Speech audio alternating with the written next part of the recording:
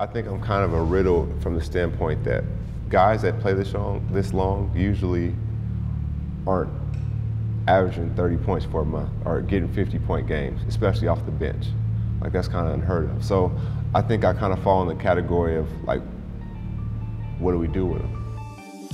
In the 2000 NBA draft, the Cleveland Cavaliers select Jamal Crawford from the University of Michigan.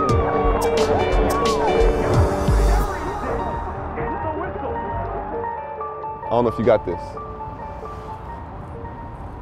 Yeah, this course been 7 years. But what's crazy about it, like, for real, is the fact that I really used to come here all the time. 15, 16, come out here, sun was going down, you know what I mean? Like, it'd be packed, people everywhere. I look at it like a rapper, you know, like before the album comes, it's the mixtape. Everybody creates the buzz. At that time, before I played high school, those were my mixtapes. I was at every gym, just like I guess rappers, they go from different clubs or different parties, they open up for different people. Like, I was at every gym, every court. If there was a hoop, I was there. And then the people just start coming. And the buzz grew. So by the time I was in high school, they already knew. That was over 20 years ago, you know what I mean? Like, it's crazy how fast it goes. Straight from mixtape. Came to high school. Obviously, you guys see my name on the court right here. But we'll actually go in the school. So it'll bring back some memories for sure. What's up, my guy? What's up, bro? How you, y'all? What's going on? No, of course. Spam me right here, man. Good? What's this right here? Is this 30 for 30 or? Nah, it's Players Tribune. Hey, how you doing? Hey. Mr. Epstein. Tell him the truth. Jamal had a hard time getting to class, but there was no more genuine human being. And fortunately, some of us got enough common sense that we're able to study on our own when institutions don't work for us. That's Jamal. I appreciate it. Yeah. You know, get through the steps. All right, thank you guys for honoring us. Come on. Yeah. We're ready. Ninth? First year. So, little known fact, high school, never ever lost a game here, playing high school. Greatest shows are right here. You've had everybody from Gary Payton, Sean Kemp, all the Sonics come in here and watch, participate. There's my jersey right there. You can see Nate Robinson, Terrence Williams. To this day, even being in the NBA, playing college, playing all that, playing here in high school is the most fun I ever had playing basketball, to this day. It was so pure, it was so, like, you were able to dream. You were dreaming about everything, dreaming about what could happen in the future. Now that you're actually living that, you're like, oh, okay, it's great and this is how it worked out, but high school is the most fun I ever had playing basketball. You were just so free.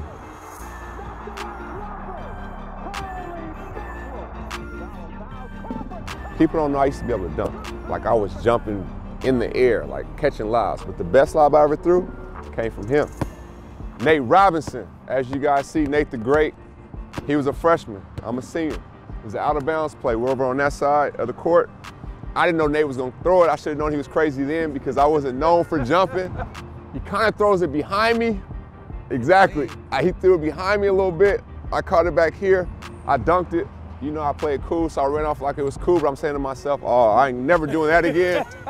So it was really cool. Everybody went crazy, I remember that. Yeah, everybody was went like crazy. One of the dopest passes.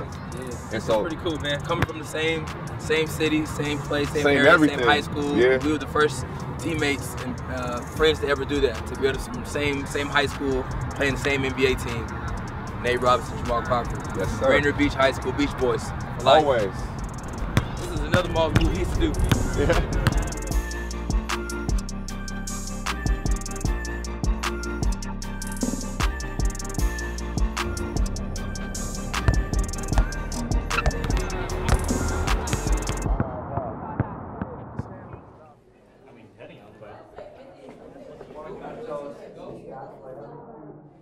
So our library, when I was here, was way smaller. It was like, it's pretty much just this section. And I remember watching like Allen Iverson clips on NBA.com. It took like 10 minutes to load a 5-second clip. So it's dope that they have all internet access right now. Like they can watch anything right now. We got you. We got you. If I never play another minute in the NBA, I've had one of the 10 longest careers in NBA history. Like, if you'd asked me if I was a kid just to play in the NBA, right? But having a long career is like 10 years, that's a long career. I've almost had 2 long careers in one. I think I'm kind of a riddle from the standpoint that guys that play this long usually aren't averaging 30 points for a month or getting 50-point games, especially off the bench. Like, that's kind of unheard of. So I think I kind of fall in the category of, like, what do we do with them, right? So in my heart of hearts, I'm like, I know I'm still the same player.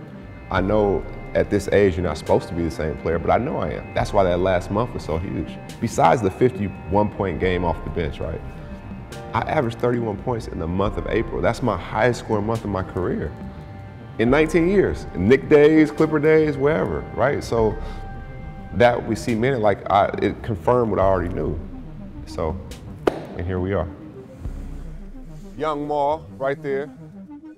Got my Bulls jersey, had my S. Carters on. I remember I first put those on. I played against Allen Iverson's my first game. And he was like, man, you can wear those? Like, he thought they were just like some casual shoes. But yeah, I'm probably one of the only few people that been in a commercial with Jay-Z and Michael Jordan. Jay-Z with that shoe, and then Michael Jordan when I played the young him when he was coming back. Young 23 versus old 23 when he was coming back to the Wizards. So that's pretty cool as well. I look at my career kind of like albums, right? Like, everybody has their favorite version or their favorite album. So Chicago, like, that was my introduction to the NBA. Like, I was really, really like, wow, this is the NBA. And then when I come to the Knicks, I'm like, wow, like, I feel like I was really a young adult. So then when I leave New York and I go to Golden State, that was like a slept-on album, right? Because I averaged 20 points, I averaged 5 assists, I had 50, I had 40 my first home game. Like, it was, but we weren't that good. Then I go to Atlanta and it's a whole new chapter. Now it's like going to a group and you're like, okay, you were the lead guy, now you're in a group. Now you come off the bench, right? So now it's like, okay, you're not gonna be Denzel, you're gonna have to be T.I. in American Gangster. How you gonna, do your part? So now that goes, and I go to Portland. And that was like the album where you have all your fans like, what album is this? Like, what's going on here? This ain't the Jamal we grew to love. So I said, all right, that's all right. You guys didn't like Kingdom Come? Here, I come back with something else, right? So then I came back with a whole new album with the Clippers. And that was like a lot of people's favorite album. It's funny because a lot of my highlights, people go to the Clippers. I'm like, no, I had highlights way before then. But that was the best team I was on. Right, and then Minnesota was a challenge. I don't know what album that would be for Jay, but that was a challenge. And then Phoenix was an even bigger challenge in a different way. But I still found a way to kind of rise above it because now at that point I'm fighting the age thing, right? It's, oh, he's too old.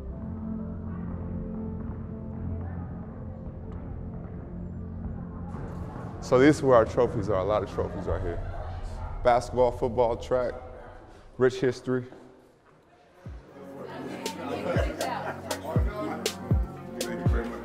My first real job wasn't an NBA player. It was actually working in the arena. And I was the guy who would actually bring food up from the basement to the concession stand.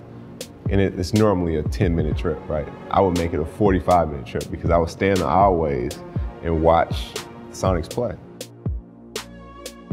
I was able to look on that court and dream. I was able to look out there and fantasize and dream about that.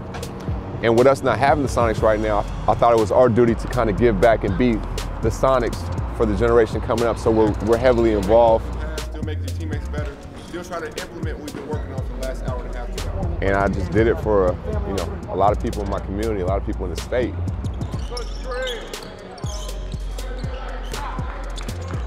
You didn't have to reach a certain status and not turn around and pull somebody back up. You're like, I made it, you guys can make it too, come on.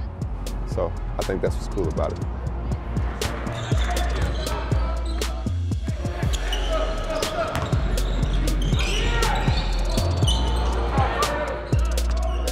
Now my dreams aren't so much on me, to be honest. Like, it's more for my kids. It's about their dreams, and that's what I dream about, is making sure their dreams are fulfilled.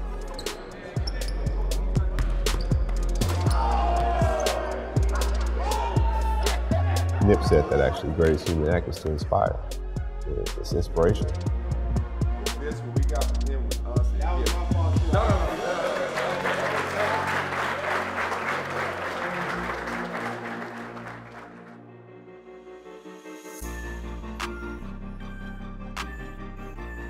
even like in my early days, I didn't like take them for granted. Like I would be in awe, like, man, I just talked to Scottie Pippen. I just met Rasheed Wallace, because these are, like, I collected basketball cards. I could tell you about any basketball player, what number they wore, anything. So like, even then I was thankful, and I was like, wow, I'm really on the court with these guys. But now even more so, because the end is closer than the beginning, you know, so you're able to really reflect, and you're like, wow, like, when I retire, whenever that is, when I'm just home sitting around, I'm like, man, I had a commercial with Jay-Z. I had a commercial with Michael Jordan. Like, Michael Jordan gave me his shoes that he wore against the Bulls for the first time. He signed them for me. I have Michael Jordan's first and last shoes he ever played in and wore against the Bulls. He signed them for me. But like, all these crazy stories, like, I think about them a lot more, but when you're in the moment, you just go up, you're still like, that was cool. But yeah, I'll think about them later. If you were to drop one last album, what would that album be like? It would be the fun album. Huh? It would be the funnest album I ever made. Because you know time is limited, right? So you don't have the luxury of saying, okay, if I don't do my all on this album, I got 2 more albums coming out. Like, it would be the funnest album I ever made, for sure.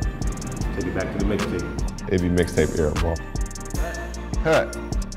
That's the guy.